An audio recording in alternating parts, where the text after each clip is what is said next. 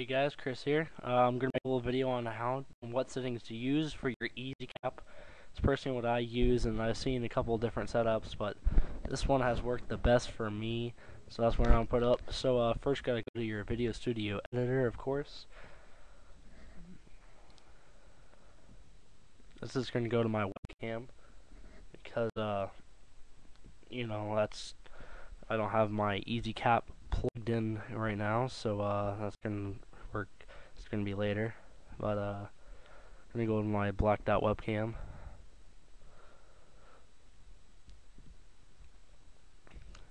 Here we go. So there's my blacked out webcam. Amazing, huh? So we're going to go to options, like always. I just recommend display source volume panel while capturing. Just make sure you got good enough audio. And for your audio and capture options, you want to go to your USB capture device. It is not here currently, but it'll always say something like that. Then when you go to capture, you don't have to mess with this stuff. Just go straight to advanced. I recommend you go to DVD NTSC 74x480. If you're in Britain, use the correct PAL settings, but for America, use the DVD NTSC. Click that, and then go to 16:9 ratio.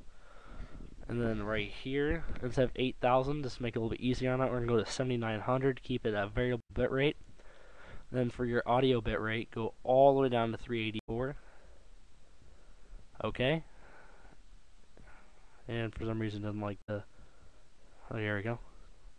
If you want to raise your speed a little bit, lower it, whatever. But I just keep it at 80. And there we go. It's pretty small file size, being on a DVD. It's not as not as huge as some others, but still pretty big. So it captures really well. Get pretty darn good quality out of it. The screen capture is pretty nice. I don't even need to put up a test vid. You can check out any of my gameplay commentaries. You can check out any of my other videos that involve my Xbox. You can easily see the things that I use. So thanks guys for watching. Please rate, comment, subscribe. I've been trying